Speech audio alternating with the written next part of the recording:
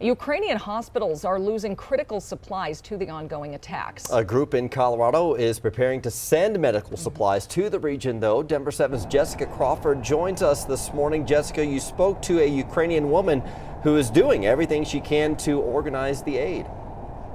That's right, and her message to Coloradans is that right now there is no act too small when it comes to helping the victims in Ukraine.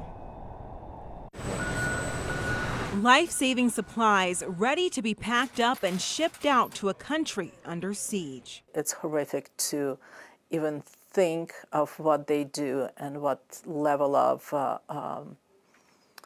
terror and genocide my people going through. Marina Dobrova arrived in the U.S. in the 90s. Ever since then, she's done all she could to help her home country with the group Ukrainians of Colorado. When Russia began to attack Ukraine, she wanted to do more. All the pictures of cities which I remember as being so beautiful and happy, full of life, and now they're all in shambles, they're rubble. It's unimaginable. One of the country's greatest needs, medical supplies. This week, volunteers are needed to help get these supplies to Ukraine. Russians cut the supply,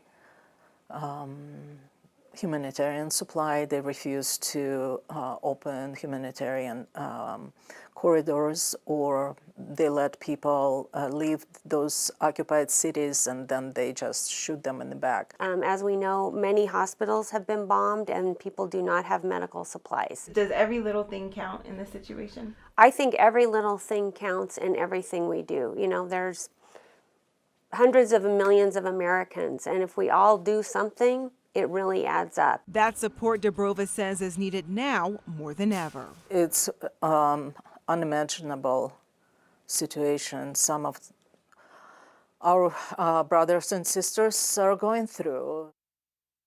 And volunteers will start packing up those medical supplies today. You can still volunteer to help tomorrow at the Project Cure headquarters in Centennial. I do have a link at thedenverchannel.com to the website where you can sign up to help out. Live in Denver, I'm Jessica Crawford, Denver 7.